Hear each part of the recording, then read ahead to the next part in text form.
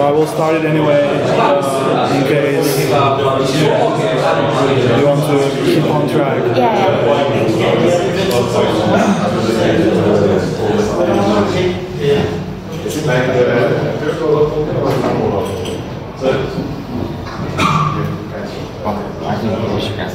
All right.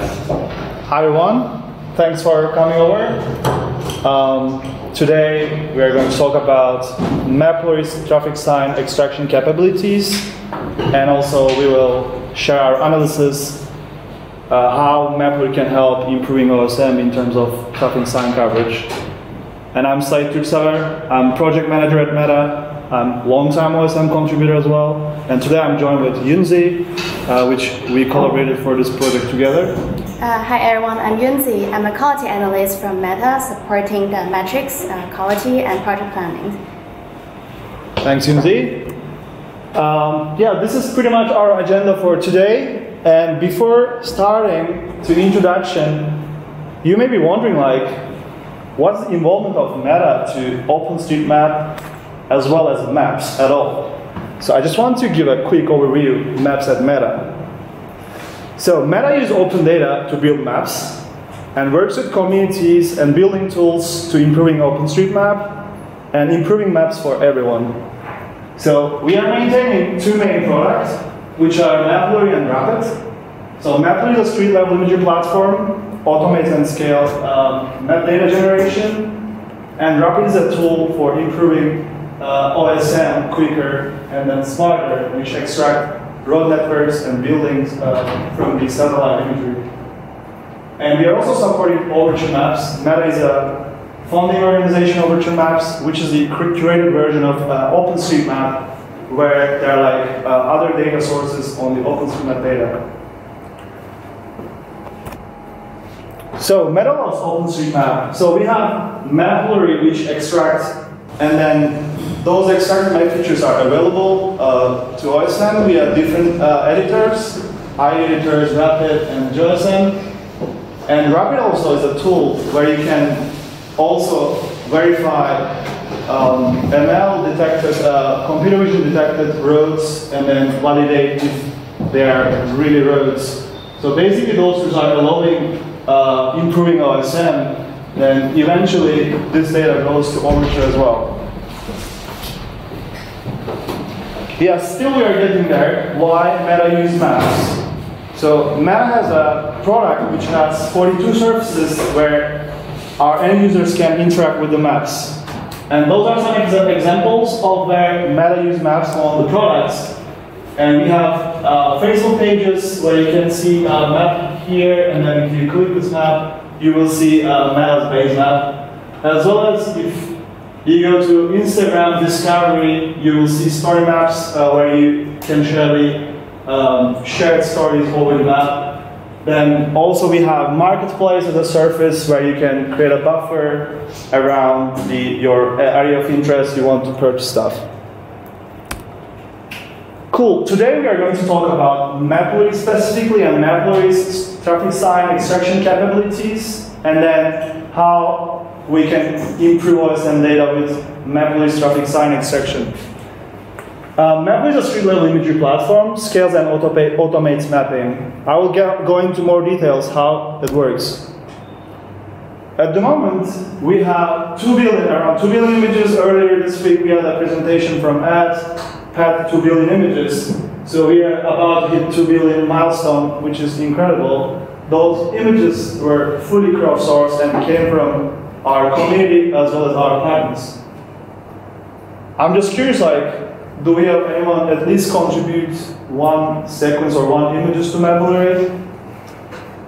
Awesome. Do we have anyone who contribute at least 2,000 images? Get a t-shirt? I think you were the first. More than 2,000? All right, this is a little gift from us. Thank you. 5,000? More than 5,000? That's it. I think that's awesome. I mean, I don't need proof. You also 5,000? I think you. Okay, I trust you guys. Thank you so much. And thanks for too. So basically, all those images came from the community as well as our partners, which are organizations, governmental organizations. Thanks for contributing. And eventually, this data helps also improving OSM. All right, let's get into how Mapillary automates and scales mapping. Earlier, in the map data collection, and still, we are using total stations, GPS, and then LiDAR for collecting data. But you don't really necessarily need high accurate data for each use cases. So Mapillary does map data generation based on your purpose with the computer vision and ML. So in this talk, we are going to talk about what is the accuracy of that Mapillary generated map data, and then how this can be suitable for improving OSM. So we have contributor networks which uploads imagery to Mapillary. Then when the images hit our database, we are running like object detection and then 3D reconstruction. And then we are basically identifying each object location on the 3D reconstruction model. I'll have a quick animation later on. Cool. How to Mapillary? So basically you can use any camera to contribute Mapillary. You can use your smartphone, we have an app for iOS and Android, and you can use external cameras like this, 360 camera, which is pretty straightforward, and then we have a good workflow for capturing and uploading it. Then also we have a dash cam, where you can put this in front of your car and then you can capture while you're traveling. So if you have a car and then you're constantly driving, please let me know. We can chat more about dashcams. And then you can also use professional rig for contributing Mapillary. So we have partners and NGS companies who are using professional rigs like Ladybug, Trimble, etc., and they're uploading to Mapillary. Cool. And then there is also a relation between resolution of imagery, the high quality of like telemetry, and then map data extraction we are going to address later as well. So when the imagery came to our platform, there are like different ways to upload imagery to Mapillary. So the first icon represents like Mapillary's desktop uploader, which is quite an easy tool that you can drag and drop all the images or videos. So recently, we started to support CAM format uploading, which is the most compatible format for Street View, introduced by Google. And then we have Mapillary tools, which is a Python library, which basically parse images from the videos, or you can do like some custom workflow, or you can even like automatize your Raspberry Pi and upload your images directly. Then the simplest way, if you capture with Mapillary app, you can just, with a single tap, you can upload the imagery. Then Mapillary does the magic, and then map data will be available to you. Cool. And then I just mentioned that we are reconstructing the 3D model from the images. So in this example, you are seeing like very dense capture, street level imagery in grass. And this model was supported also with drone imagery with the low height. And then all reconstructed images are helping to build this redefined model. So this is purely generated from street level imagery. And then objects were extracted and then positioned in the 3D model. And then, yeah, this data is available for everyone who is either contributing or not contributing, and then also available on OSM surfaces. And which surfaces we will see very soon. All right, we extract like 42 street assets globally, and then more than 1,500 traffic sign classes. And some of the example map features: fire hydrants, street lights, utility poles, traffic lights, crosswalks, and those are like some of the street furniture examples. Apart from that, we extract traffic signs as well, and today we are going to talk about its quality. Cool. And then you see the OSM editors. When Mapillary process those images and then extract map data, if you go to basically like Mapillary layer, you can enable like Mapillary imagery. You have also option to filter images. Either you want to filter like 360 or flat images, then you can also filter any kind of map features or traffic signs. So we have also JOSM plugin where you can see Mapillary generated map features. Pretty straightforward to extract this data from the Mapillary web app. So we have a web interface. So this is the coverage in Pristina, and if you select all traffic signs at all points, and then Mapillary loads all of those signs, and then with literally with 2 clicks, you can extract all map data, and then you can use for any purposes, for analysis or improving OSM. You can map like traffic signs, crosswalks, etc. All right. So that was Mapillary overview and how you can capture Mapillary or capture to Mapillary and upload the Mapillary, and how you can really utilize map data from the Mapillary. All right, so we are going to have a review of traffic sign in the scope of stop sign in this presentation. You may be wondering, like, why to map traffic signs? That might be not your favorite thing, but every day we are using navigation apps which are supporting our navigation experiences. Traffic signs are the fundamental of having a smoother navigation and having a better estimated time of arrival for your journey. Especially traffic signs are quite important for like pedestrian navigation and pedestrian safety, where we are trying to do experiments to improve like pedestrian routing and then navigation. Also, in this work, we did a benchmarking of Mapillary generated map data against ground truth data. We literally survey ground truth data and compare its accuracy against ground truth data. And then we are going to also talk about what's our recall and precision rates. Yeah, we went further and then checked. So what is in the real world with the ground survey and what is on OSM, and kind of run analysis. Yunzhi is going to talk about further how much data is missing on OSM versus real world. All right, let's move into our methodology. Simply we call it ground truth data with surveying equipment, and then we use GoProMax for street level imagery collection in San Francisco area of interest. You will see map in the future next slides.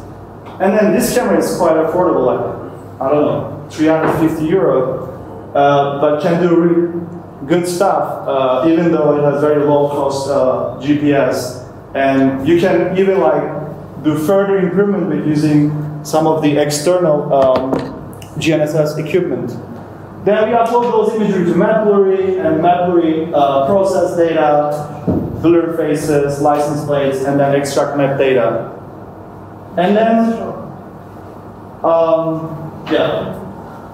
and then we pair ground truth data with Mapillary extracted features because we want to kind of create an association between surveyed ground truth data and then Mapillary. So if there is a ground truth object here and then Mapillary thinks that this object is elsewhere, in order to measure the offset between what is in the real world and what does Mapillary generates, we need to kind of create an association between ground truth data and then Mapillary generated data.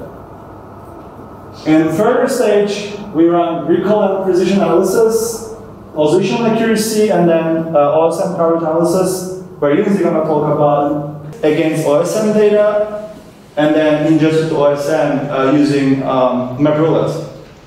All right, I will hand over to Yunzhi for talking about QA implementation and results. Thank you.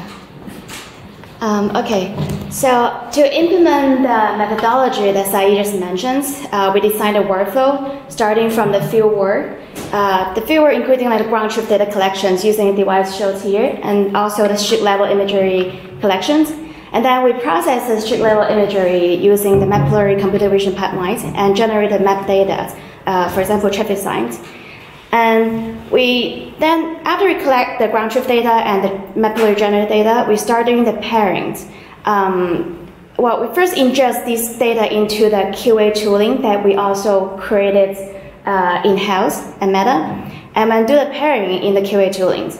The pairings would give us the QA results for us to measure the accuracies of the Mapillary generated data. After that, we do completions among the ground truth data, the Mapillary generated data, and OSM data. And then we push the completed data to OSM. So that's the implementation workload. We chose 3 areas of interest located in US for this experiment. Belleville in Washington State, Redmond also in Washington State, and San Francisco in California. So the image on the right side here, the red one shows how the Mapillary generated data look like, and the blue one shows where we collect the ground truth data. This shows the Belleville, and then here's the Redmond area of interest, and this is the San Francisco area of interest. So we have done a lot of work for the data collections. The table on the left side shows our accuracies, our QA results that measuring the quality of the Mapillary generated data. As you can see, the recall of the data in all 3 areas of interest are relatively high. They're all above 90%. And the positional accuracy are all within 3 meters, which align with what we expect. However, the precision is relatively low. They're all below 90%. So we did a further investigation about what caused these relatively lower precisions. And we find out the likely cause is the false detections on the temporary traffic signs, because all these area interest we chose, there's fair amount of construction happening at the moment. So there's temporary stop signs in a lot of intersections that causing the lower precisions. The other thing is the missing ground truth data as well. We may not collect ground truth data very thoroughly during the experimentation, so that's the other cause.